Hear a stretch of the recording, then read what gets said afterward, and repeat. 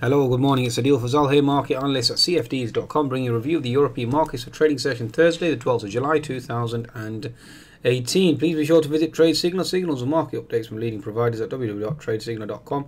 You can download the app on the Google Play and the Apple App Store. Okay, so in terms of the markets and its arrangements, we have the Asian markets back up overnight. Okay, and on the potential hope and potential.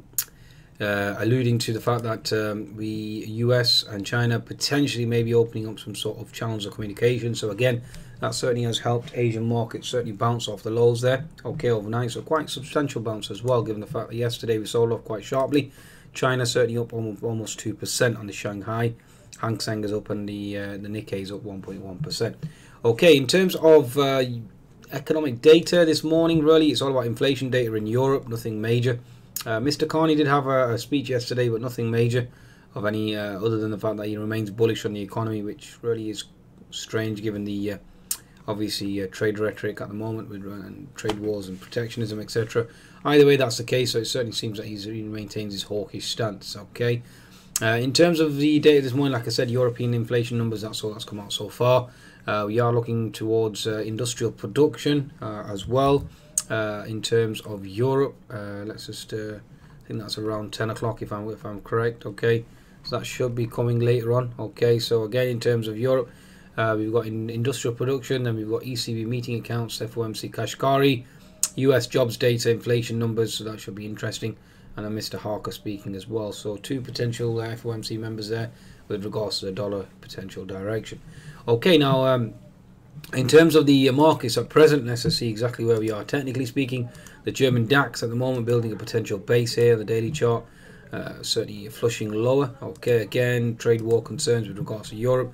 Mr. Trump is here, so again, keep an eye on any potential headlines coming out from that idiot.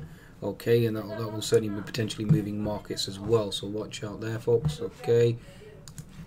Okay, so German DAX finding previous resistance equals support at this region on the 60-minute chart. Again, like I said, focus remains on trade war, protectionism, obviously tariffs with regards to German automobiles as well. That certainly is a drag at present. Now, Euro certainly is rising as well up to 1.17.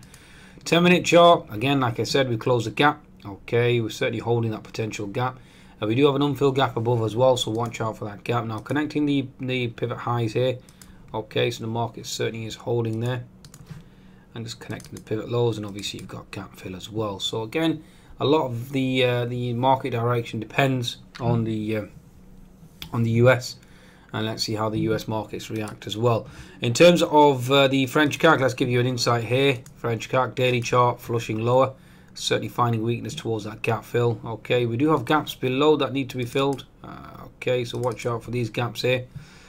You've got a gap here at 5320, and you've got another gap at 5270. Okay, so just watch out for those potential gaps below. In terms of the 60-minute chart, let's just bring that up again. Again, we're finding support around this zone here at 5350. You do have the unfilled gap above as well, so watch out there. Okay, so in terms of next potential movement, and you got horizontal resistance at this 5390 zone as well, so watch out above. In terms of the daily chart on the French CAC, let's have a look here. Again, it's just a flush lower potentially. 10-minute chart, give you an insight in that regards to that as well. Okay, so quite an impressive flush yesterday. Okay, certainly European markets certainly are languishing. We've held that potential support at 5345. Let's see where the next move will be. You are looking at gap filled below at 5320, so watch out for that zone there. Okay, in terms of the FTSE 100, again we've flushed lower. We are holding that support at 57590 very pretty impressively, so watch out there. Again, you've got fib retracement resistance. I mean, you do have horizontal resistance in this zone. This level has been quite a key potential pivot point or a turning point on the market, so watch out there in terms of the next move. Okay, so resistance is seen at 7700, we already know, oscillating between 7630, between 7580, 7560 and 7540, so certainly trading sideways at this current juncture. Okay, so again, it's all about trade war concerns between China and America. Oil prices certainly took a hit yesterday as well. That certainly is dragging on the markets as well. Okay, moving on, S&P 500. Okay, ever since we've gapped lower from that pivot high at 2793, currently trading around the 2780 zone. Okay, let's see how we fare. 27.74 certainly is holding a support. You got resistance above at 27.86 and then gap fill at 27.93. So again, a lot of it does depend on the US indices. So keep an eye on those US indices in terms of the next potential move. Last but not least, Euro stocks. Let's just give you a quick insight into Euro stocks as well whilst we're here.